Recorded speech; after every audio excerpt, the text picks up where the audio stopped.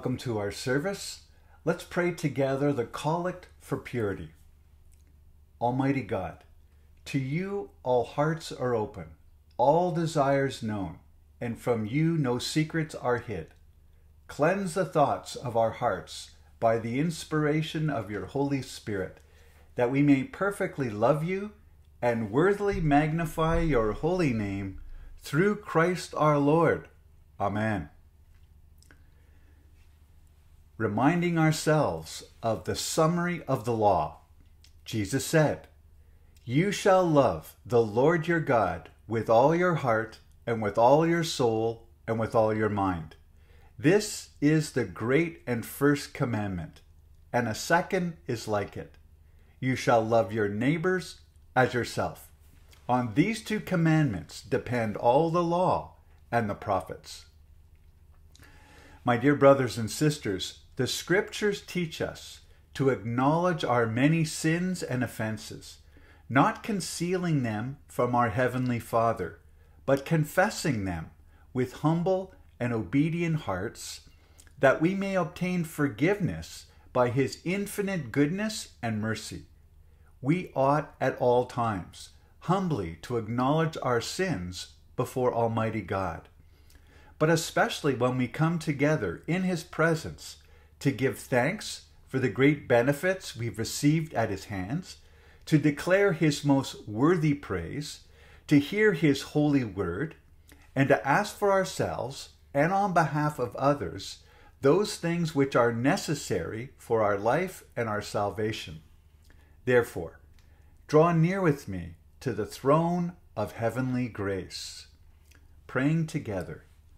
Almighty and most merciful Father, we have erred and strayed from your ways like lost sheep. We have followed too much the devices and desires of our own hearts. We have offended against your holy laws. We have left undone those things which we have ought to have done, and we've done those things which we ought not to have done. And apart from your grace, there is no health in us. O Lord, have mercy upon us. Spare all those who confess their faults. Restore all those who are penitent, according to your promises declared to all people in Christ Jesus our Lord. And grant, O most merciful Father, for His sake, that we may now live a godly, righteous, and sober life, to the glory of your holy name. Amen. Almighty God, the Father of our Lord Jesus Christ, desires not the death of sinners, but that they may turn from their wickedness and live. He has empowered and commanded His ministers to pronounce to His people, being penitent, the absolution and remission of their sins. He pardons and absolves all who truly repent and sincerely believe His holy gospel. For this reason, we beseech Him to grant us true repentance and His Holy Spirit, that our present deeds may please Him, the rest of our lives may be pure and holy, and then at the last we may come to His eternal joy through Jesus Christ our Lord. Amen. And let's say together the words of the Apostles' Creed. I believe in God, the Father Almighty, creator of heaven and earth. I believe in Jesus Christ, His only Son, our Lord.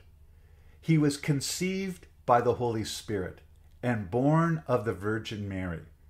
He suffered under Pontius Pilate, was crucified, died, and was buried. He descended to the dead.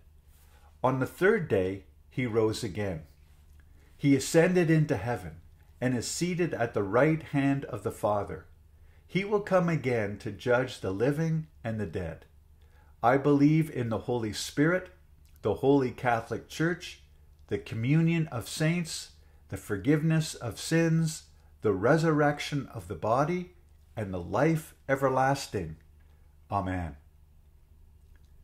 Let's listen to the Word of God. The reading is taken from Luke chapter 12. And Jesus said to his disciples, "Therefore I tell you, do not be anxious about your life, what you will eat, nor about your body, what you will put on. For life is more than food, and the body more than clothing. Consider the ravens. They neither sow nor reap. They have neither storehouse nor barn, and yet God feeds them. Of how much more value are you than the birds? And which of you, by being anxious, can add a single hour to his span of life? If you then, you are not able to do as small a thing as that, why are you anxious about the rest? Consider the lilies, how they grow. They neither toil nor spin, yet I tell you, even Solomon in all of his glory was not arrayed like one of these. But if God so clothes the grass, which is alive in the field today, and tomorrow is thrown into the oven, how much more will God clothe you, O you of little faith? And do not seek what you are to eat and what you are to drink, nor be worried, for all the nations of the world seek after these things, and your Father knows that you need them. Instead, seek his kingdom, and these things will be added to you. Fear not, little flock, for it is your Father's good pleasure to give you the kingdom. Sell your possessions and give to the needy. Provide yourselves with money bags that do not grow old, with a treasure in the heavens that does not fail, where no thief approaches and no moth destroys. For where your treasure is, there will your heart be also."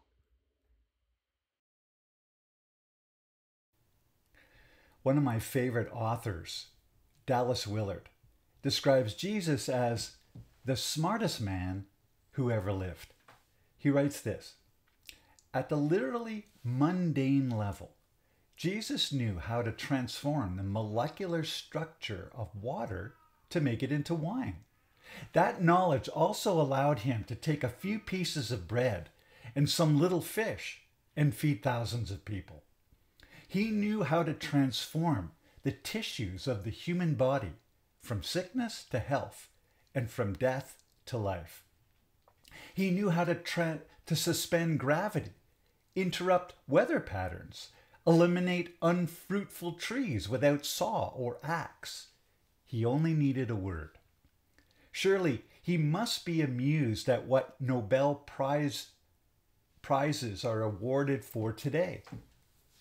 Saying Jesus is Lord can mean little in practice for anyone who has to hesitate in saying Jesus is smart. He's not just nice, he is brilliant. He is the smartest man who has ever lived.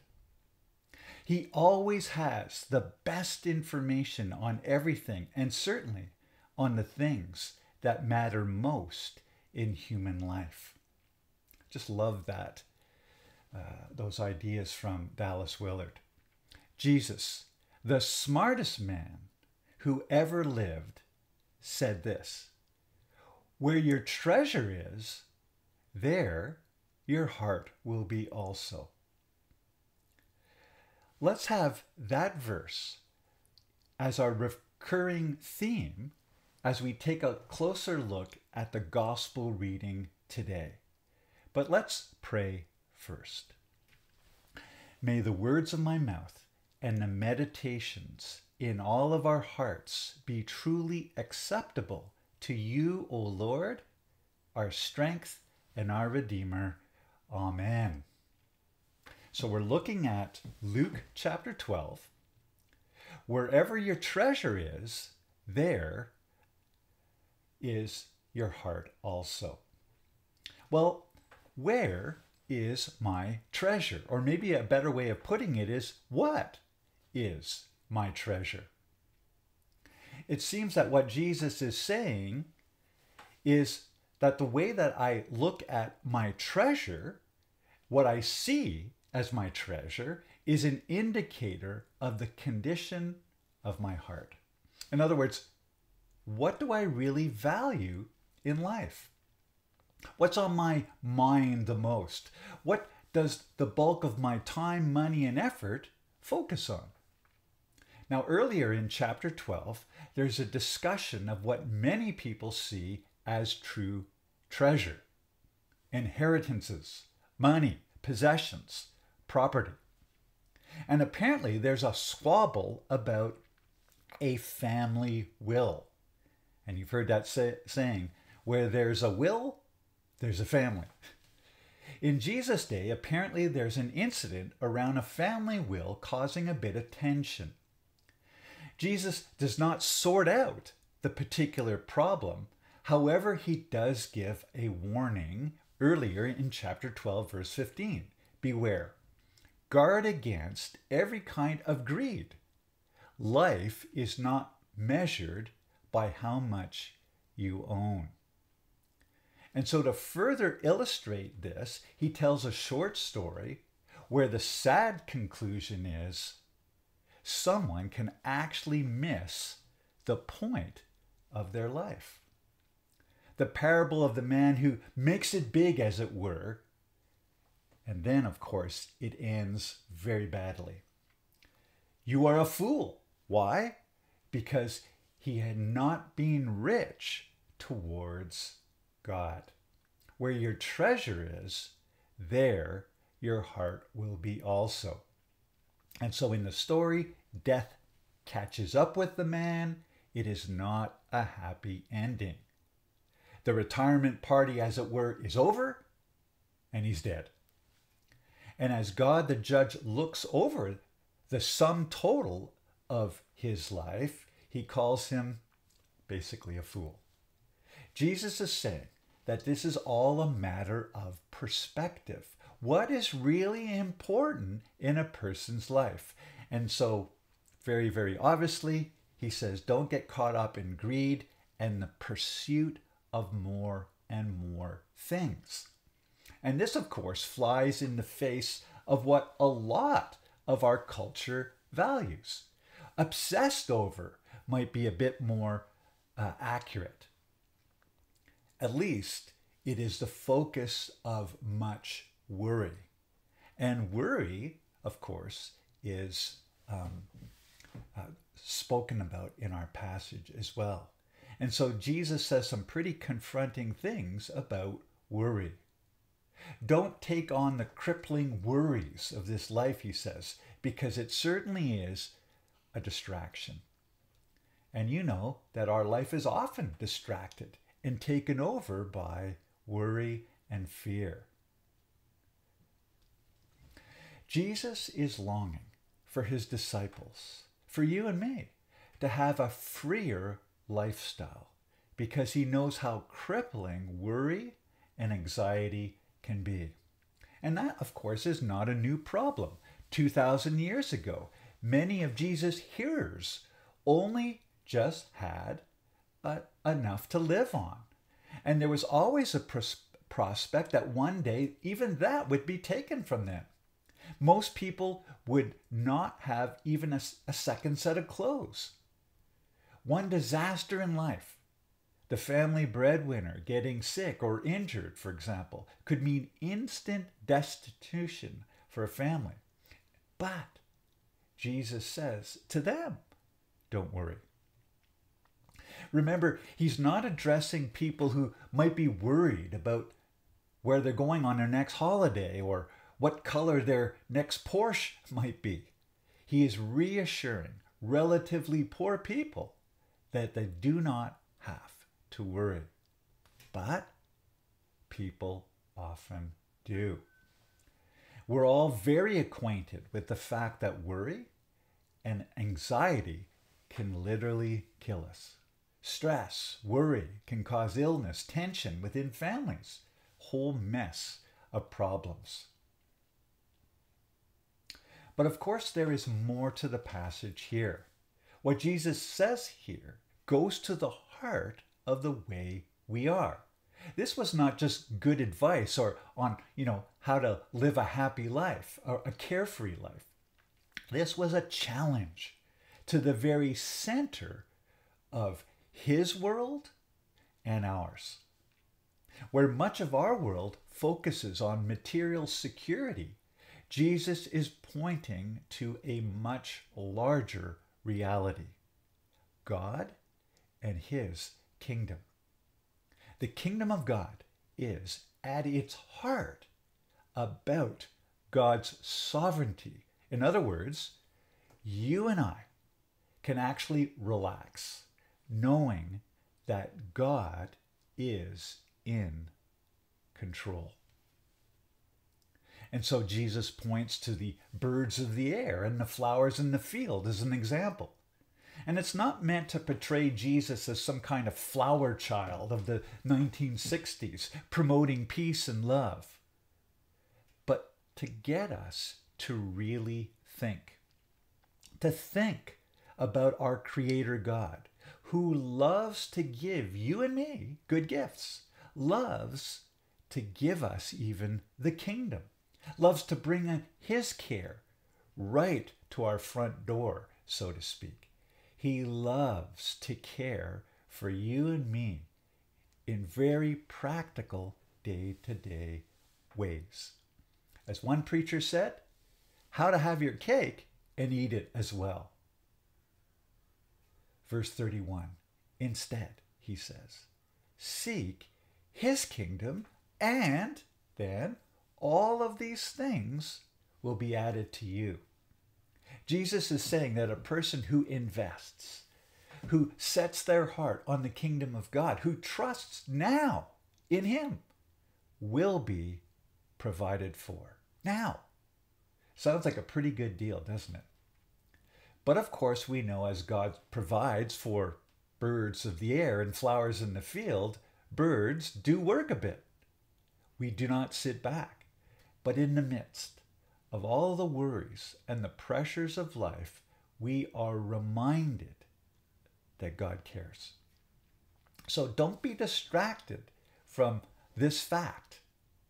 But, he says, seek first the kingdom of God. Now, how do you know that we are seeking the kingdom? Well, our opening verse, where your treasure is, there is your heart. Where is my treasure? Look at verse 32. Fear not, little flock, for it is your Father's good pleasure to give you the kingdom. God has given us the kingdom. If you ever doubt that, we look to the cross. The cross is the ultimate gift of God's grace. Eternal life is a gift of grace given to you and to me. And so, can we not trust God as our loving Father to take care of us? Fear not, little flock. It is your God's good pleasure. It's not his duty, not his necessity, not his obligation even, but his pleasure to give you the kingdom. That's the kind of God he is. And look at the phrase, your Father. Jesus does not say it's, your employer's good pleasure to give you your salary. He doesn't say it's your slave master's good pleasure to give you your lodging. He doesn't even say it's your king's good pleasure to give you the kingdom. He chooses every single word very, very carefully to help us get rid of a fear that God is somehow ill-disposed towards us, that he's, begrudging in his generosity or constrained in his kindness. So he calls God your Father. Now, of course, not all of us had fathers who patterned their lives after God. And so the word Father might not have, all of the full peace that Jesus meant it to be. So let me try to fill the word Father with some of the meaning that Jesus intended it to carry for you today. Two things in verse 32. So don't be afraid, little flock, for it gives your Father great happiness to give you the kingdom. To give. God is not stingy. He's not a Scrooge. He's not miserly or tight-fisted. He is liberal and generous, bountiful. It's his good pleasure to give you the kingdom. Jesus knows that the flock of God often struggles with fear. He knows that one of those fears is that God is the kind of God who's, basically angry and delights most of all to judge sinners and only those who do good. Therefore, the Lord is at pains here to free us from any kind of fear by telling us the truth about God. He's chosen every word for your comfort and joy and your peace. The Lord promises you and me his kingdom. He doesn't promise to give us money. He doesn't promise popularity or fame or admiration. He doesn't even promise security in this life. He promises us himself. He will never leave or abound in you. It is the message of the gospel that God is absolutely, utterly committed to you and to me. It is a gift of God's Holy Spirit that we would know this in our minds and in our hearts. It is his true desire that our hearts would be filled with the knowledge of God in Christ Jesus. That gives us peace. That is the treasure. And so right now, let's pray for that reality to become greater and greater in our hearts and in our minds. So Father, I thank you for my friends here gathered. And I pray that even now, Lord, you would show us your grace and your mercy and your love towards us. Come, Holy Spirit, we pray. Come in your power, Lord. Come right now and open up our hearts and our minds to the reality of God in Christ Jesus. Lord, we thank you that when we forget, we look to the cross. We look to a God who abandoned everything and gave everything to us, his Son, the Lord Jesus. And we pray in his precious name. Amen.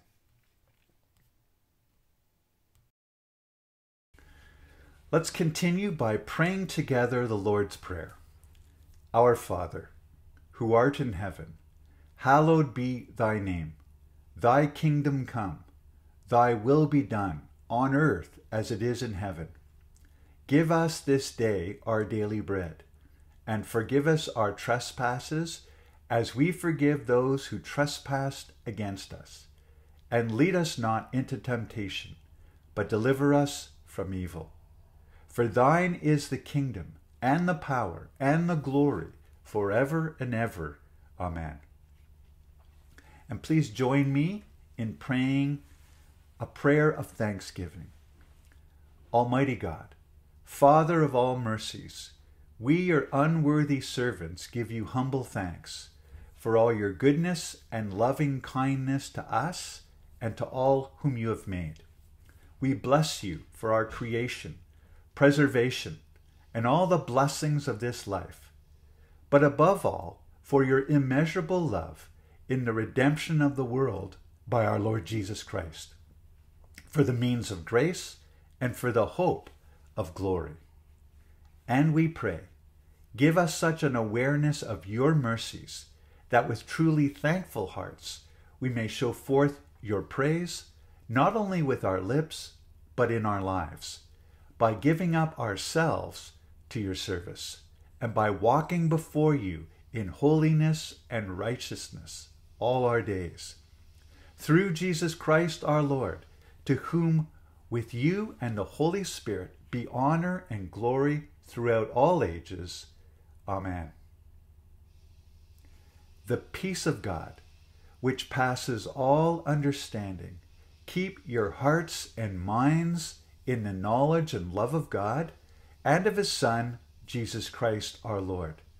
And the blessing of God Almighty, the Father, the Son, and the Holy Spirit be among you and remain with you always. Thank you for joining us. Have a wonderful week.